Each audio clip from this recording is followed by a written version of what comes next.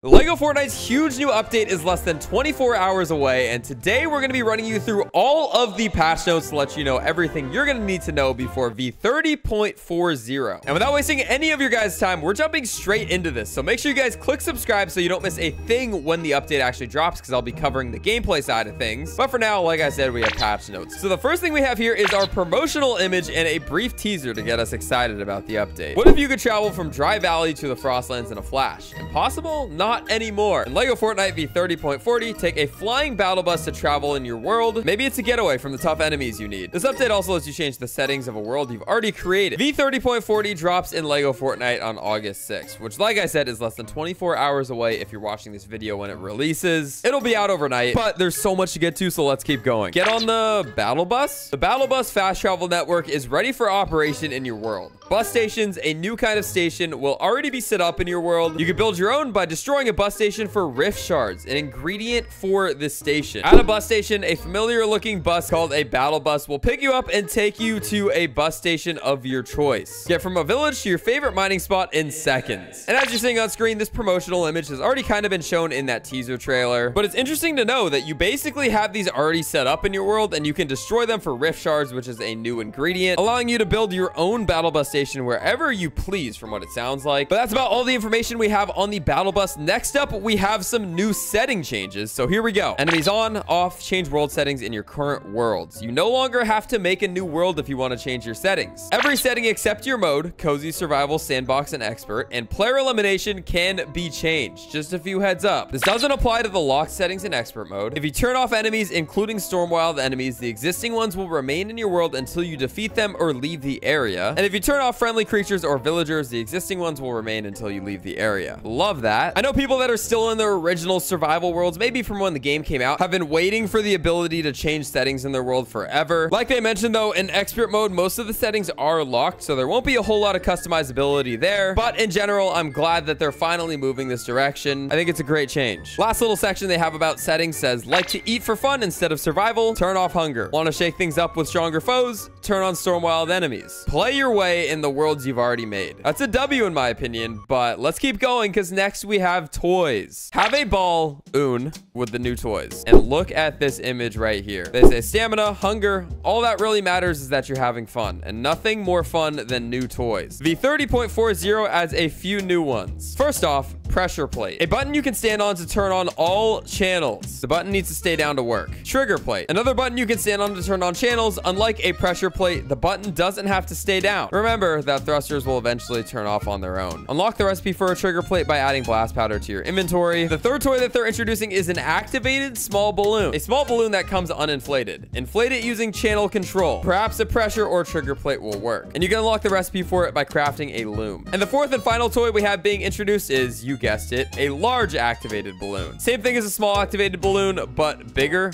Whoa. Unlock the recipe for an activated balloon large by crafting a loom. As somebody who's still a little bit behind the curve with toys, this is a little bit out of my expertise, but I will be trying it all tomorrow. So like I said, make sure you're subscribed. We're going to teach ourselves how to use all of these things, and I have a feeling it's going to be pretty similar to Minecraft, which is a game I played in the past. Pressure plates are definitely familiar to me, and I'm very excited to try them out with balloons and thrusters. And my goodness, I can imagine how crazy some of the inventions will be. If you guys want to show anything off, join my Discord, because we have channels where you can show off all of your builds, and I do want to react to some of the craziest ones once they drop. Overall, great changes, but we're still not done with the patch notes, so let's continue once again. Next up, we got the Pirate Lifestyle Bundle, and you can see the image on screen here. We finally have new build sets being introduced to the item shop. Ready to set sail in the sky with the activated balloons. That may mean you're a matey meant to be. Jeez, that felt like a tongue twister. If you want to live it up like a pirate, the Pirate Lifestyle Bundle will be in the shop on August 6th. This bundle is 1,000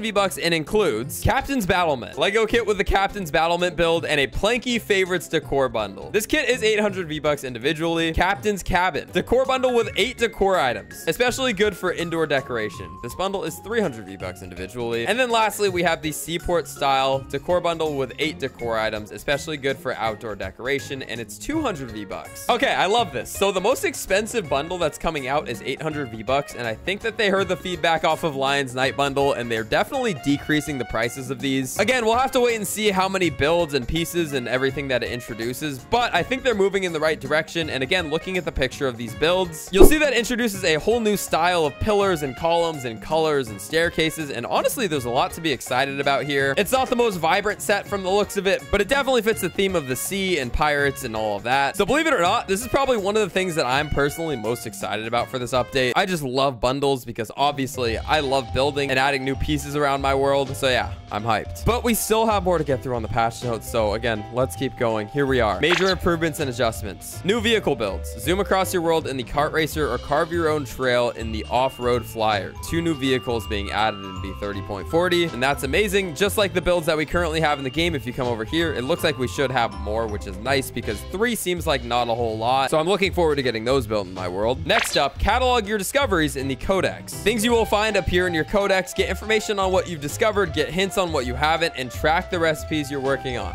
Can you find it all? And it seems like finally some of these more obscure building pieces that you have to go out in the wild and discover will be categorized now in some sort of codex. For those of you guys who don't know, as you travel around your different biomes and talk to villagers and even run into random things, you will unlock recipes from time to time. So I believe that's exactly what they're talking about here. And it is cool. We'll finally be getting some sort of checklist for them. Anyway, next we got map improvements. You can zoom in much farther on your world map and pan across your entire world. That is huge. When using a controller, you'll have a virtual cursor to control the map with. And lastly, you can ping the map, which will drop a marker to help you with your travel. Incredible changes all around. I'm really excited to be able to zoom all the way out in my world. And also, the pinging is a huge thing. I mean, that's the same way it is in Battle Royale. So I'm glad they're finally introducing it in Lego. And the last of the real updates are here in the UI updates. So there's a few things to get through. First, they say, always wanted to carry more stuff. v30.40 increases your inventory to 32 spots. That is just insane. I mean, we had 24 before. That's a 33% increase in our total inventory spots, and it's gonna make a huge difference. I'll tell you that now, especially on resource runs or when you're trying to do a big build project. Having those extra spots is gonna be life-changing. Very excited for that one. Next, they say filter items in the build menu by theme or set to quickly find what you're looking for. Again, I've been pushing for this one for a very long time. We have so many builds in the build menu now. It's nice that we can finally sort them by theme or set. And lastly, another great change, which I'm surprised they kept all of these at the very bottom of the patch notes, but here we are. The last thing in the patch notes says name your worlds and villages whatever you'd like. Please follow the Epic Games community rules when creating your own names. Those are 3 absolutely incredible changes that they left all the way at the bottom. Inventory changes, sorting through build sets, and being able to name worlds. I mean, come on. A lot to be excited about here. And as always with these patch notes, they tack on some new Lego styles that they continue to roll out. And as you can see here, there's only about 5 this time around, but you can pause if you want to read them. And that, my friends, is all that is in the v30.40 Lego Fortnite update. Let me know what you guys think in the comments. I say it all the dang time, but it is a mind-blowing update, and I'm so hyped for it. I think it's going to be one of the biggest ones we have in a minute, and I hope that this is all gearing up for the big Colombo update. We have butter cakes, we have all the leaks and teasers, so I'm really assuming that we'll have a big purple dinosaur roaming our world soon. Again, all speculation, but this update is definitely enough to hold us over. Drop a like, make sure you subscribe, because like I said, we're going to be dropping constant bangers on the new update when it drops tomorrow. Code CAS in the item shop if you guys are buying the brand new Lego bundle that's coming out, or any other things in the Fortnite item shop. But it's been your boy Kaz. Thank you so much for watching all the way until the end of this one. I will see you guys very soon with update content.